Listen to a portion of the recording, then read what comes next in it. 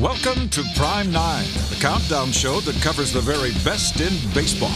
Guaranteed to start arguments, not end them.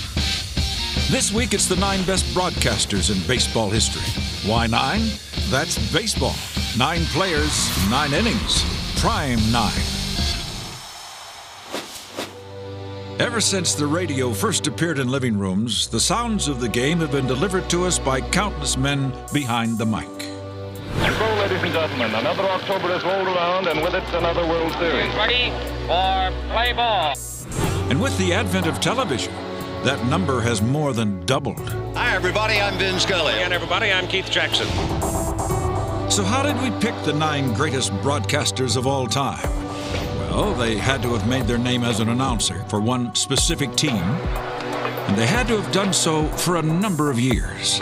That's why you won't find great national names like Bob Costas, Tony Kubek, or Joe Garagiola on this list. Some of our top 9 spoke sparingly. Some never stopped. Oh, we on live, right? Some created catchphrases. How about that? Others are famous for iconic calls. Go crazy, folks! Go crazy! But they all painted a picture of the game on the field and delivered it beautifully to our ears. So let's tune in to the 9 greatest baseball broadcasters of all time, beginning with number 9 on Prime 9. Hi, everybody. I'm Kurt Gowdy. For 15 years in the 50s and 60s, Kurt Gowdy's voice filled the airwaves of New England. Kurt Gowdy became as associated with a city and a region as any broadcaster ever has during his time in Boston. Red Sox fans have had a long winter's wait, and they're always eager to be at Fenway for opening day.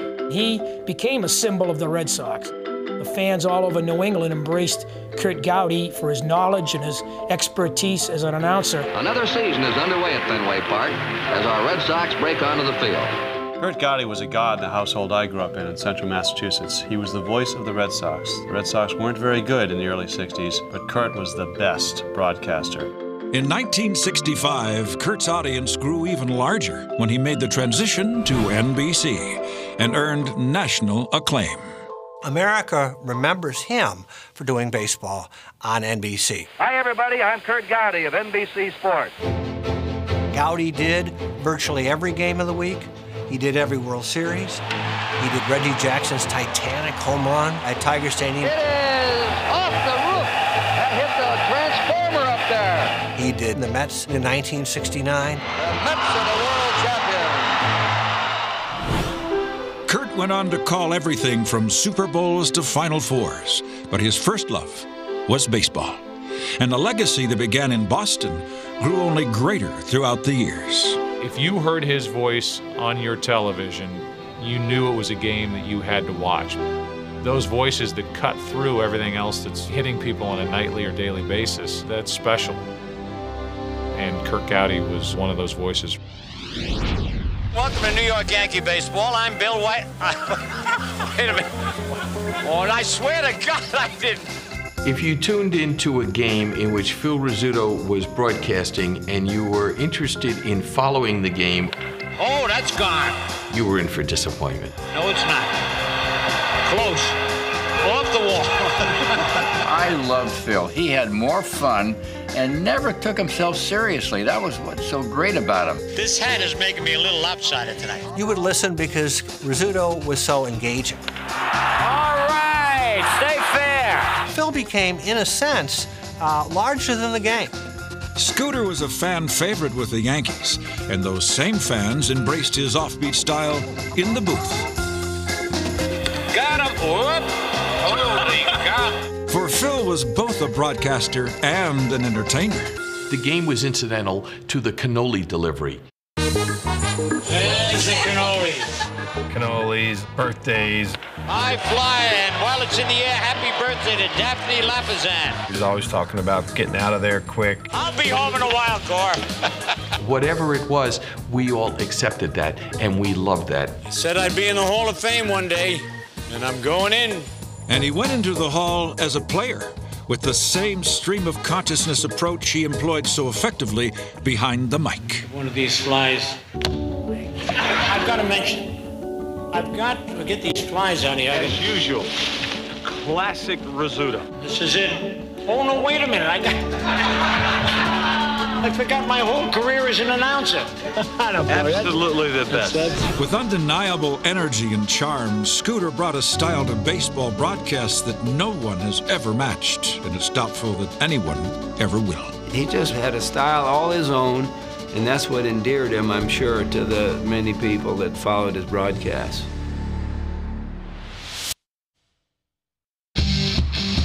Welcome back to Prime 9, featuring the 9 best baseball broadcasters. We've made our case for 9 and 8, which means it's time for number 7. I think if fans like me, it's because they can vision themselves doing the game exactly the way I do it. Long drive, way back, it might be, it could be, it is!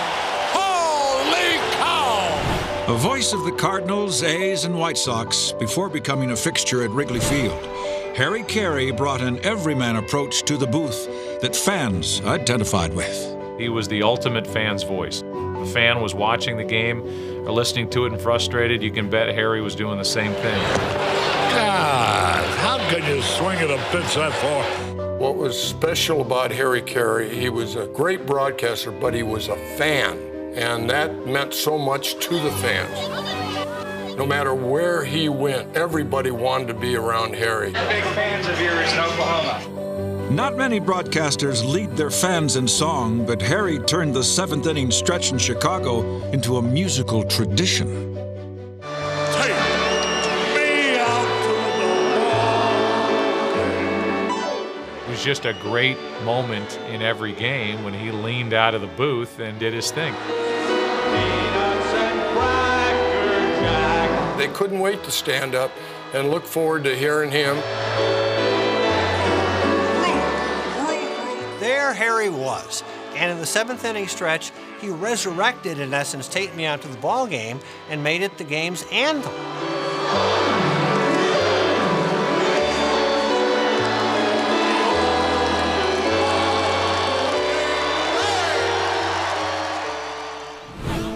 Harry broadcast games for more than half a century, but it was his last 16 years with the Cubs when he went beyond the game and became a folk hero. Harry Carey almost dwarfed the Ivy, Wrigley Field. He became the greatest ambassador that any team has ever had. As the epitome of Harry Carey was with the Chicago Cubs, I think Harry Kalas is with the Philadelphia Phillies. Well hit to deep center field. This ball's out of here. I've always been taught a broadcaster kind of paints the picture. Swinging a drive to right field. Johnstone, a long run, makes the running catch nicely. I think Harry does a great job of painting that picture and telling the story. Harry had an intriguing baseball style. There wasn't a lot of storytelling, but with that magnificent baritone, who cared? And Burrell, the batter, he's hitting at 272. He has good career numbers against Chile. Harry the K's voice resonated with both Phillies fans and players for 39 years. He had a style that was often imitated, but never duplicated. Swinging a long drive. Watch that baby out of here. Home run, Mike Blatherthal. I would never try to imitate Harry Kalas. Let me see. Let me try and dig deep. This ball is hit deep left. This ball is out of here. Number 58 for the big man. Harry was indeed the voice of summer in Philadelphia, but he was so much more. He was a fan-friendly guy. He was always shaking hands. He was always available for the fan. He would lend his voice when people wanted voice recordings. Brad's out here to take your call right now. Harry Kalas really became part of the larger Phillies clubhouse.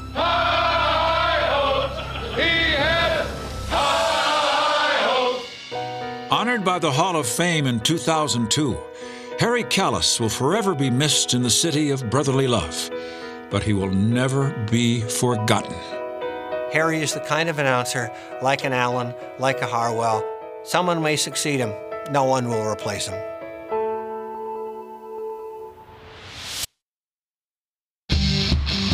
Welcome back to Prime 9, featuring the best baseball broadcasters in the history of the game.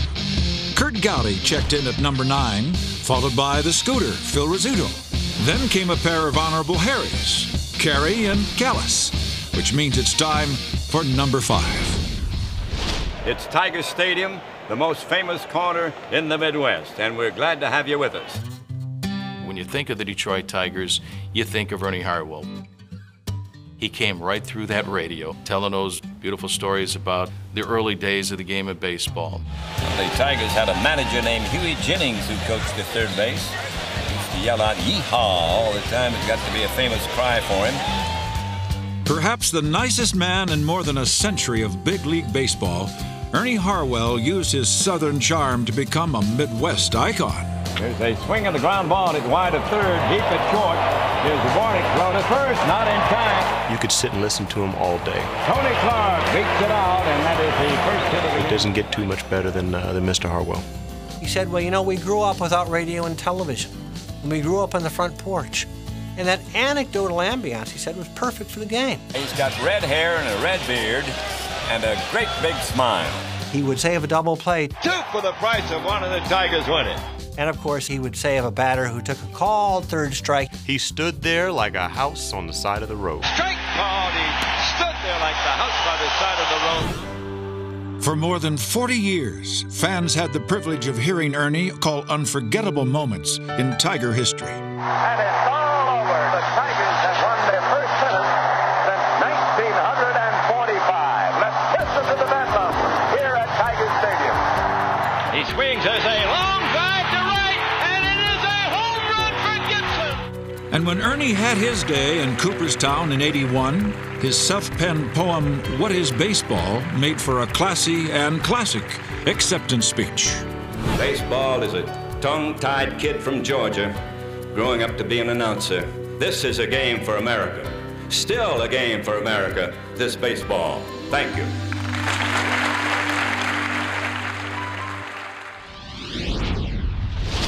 Swing and a long one to right field. He really cracked it way back at the wall. Adios! Jack Buck was the patron saint of Cardinals Nation. He did the Cardinals from 1954 through 2002, and he became the heart and soul of very possibly the most fanatical fandom of any team in the land.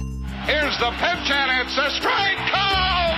A no-hitter for Gibson! Jack Buck's ability to connect to people was the greatest tool that he had. 2 balls and a strike to Van Slyke. I think everybody thought that Jack Buck was announcing to them personally. That sense that the broadcaster isn't just a skilled craftsman, he's a friend of yours. Jack Buck really had that. I'll be darned. And of course, when he got on the national stage, he had some of the most dramatic, goosebump-raising calls of big moments. Smith corks one into right down the line. It may go. Go crazy, folks. Go crazy. Go crazy, folks. Go crazy. The Cardinals have won the game by a score of 3-2 on a home run by the Wizard. Go crazy. Gibson swings and a fly ball to deep right field. This is gonna be a home run. Unbelievable. I don't believe what I just saw. I don't believe what I just saw. One thing that my dad always said was, the worst you can do is try and plan out what you're going to say. Into deep left center for Mitchell, and we'll see you tomorrow night. And we'll see you tomorrow night. What all those calls represent, they just appropriately describe how he was feeling at that moment. I don't know about you, but as for me, the question has already been answered. Should we be here? Yes. And I think if he was feeling it, because he was such a big baseball fan, baseball fans everywhere who he was talking to probably felt the same way. And that's a winner for the Cardinals. Howdy, folks. This is Red Barber. Walter Lanier Barber was known for both the color of his hair and his colorful ability to turn a phrase. Ball game in this series, just as tight as a brand new pair of shoes on a rainy day. In a time when radio was king, Red Barber was the king of radio. People who remember baseball in Brooklyn in the 40s and early 50s when Red was the voice of the Dodgers have told me that it was possible to walk down a street in Brooklyn without a radio and never miss a pitch. Cressetti swings on it. It's a line drive deep out into center field. Harry Kraft is on his mule going back, and he pulls it down. The entire borough was glued to the Dodgers. Well, the Duke is tearing up the Peapack. And all these D's, Dems, and Does Brooklynites were seeing it through the eyes of a literate, refined, and elegant broadcaster from the South. Ebbets Field. Yes, sir, where there's never a dull day.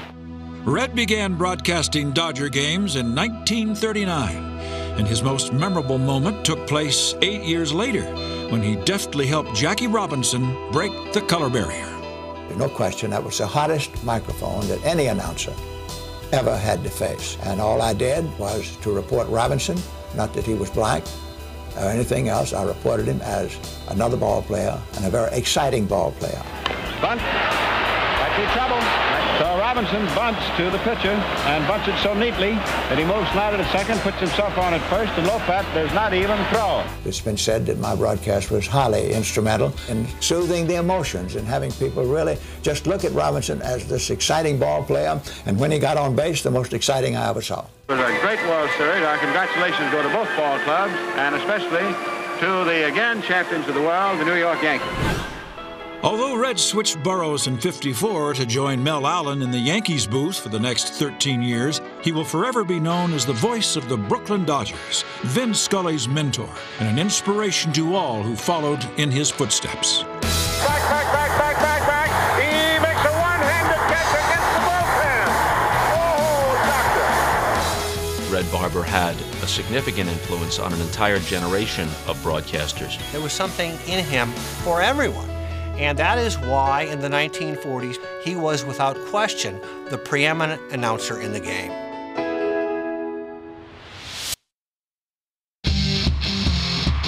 We now return to Prime 9, where this week we're featuring the greatest broadcasters in the history of the game. Keep in mind that they had to have made their name with one specific team, and for quite a number of years. So now it's time for number 1 and 2, the best voices ever to broadcast a baseball game. We begin with number 2.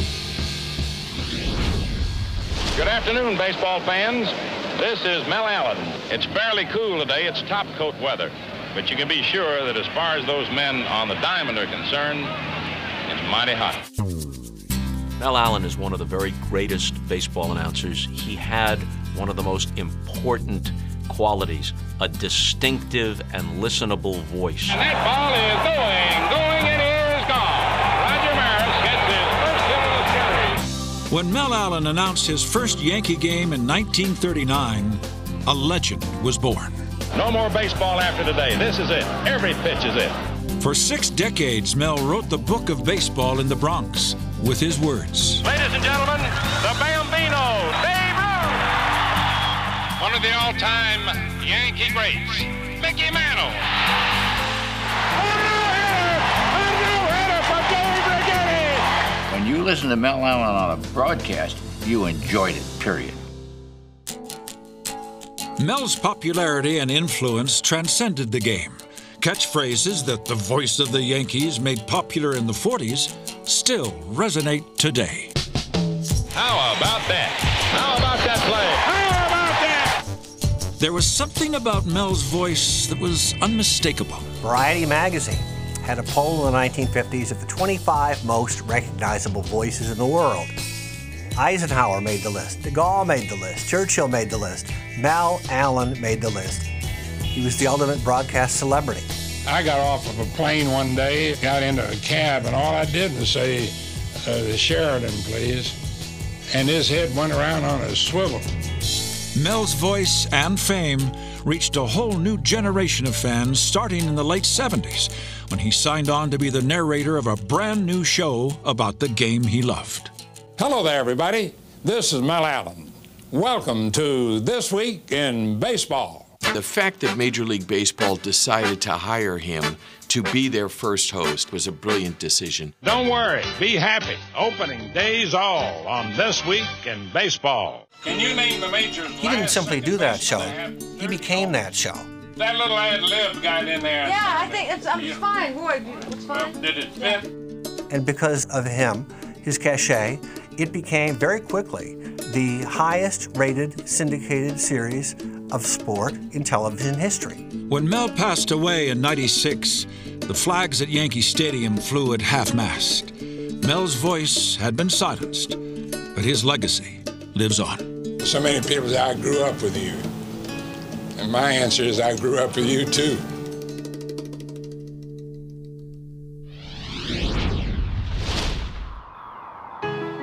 No announcer in any sport has had the impact that Vin Scully has had. He is the voice of baseball, the soundtrack of summer. Kirby hit a bullet for a base. But it's every baseball game you've ever heard or seen or remembered. It's 2-2 to Harvey Keene. 2-2 to Harvey Keene. One strike away.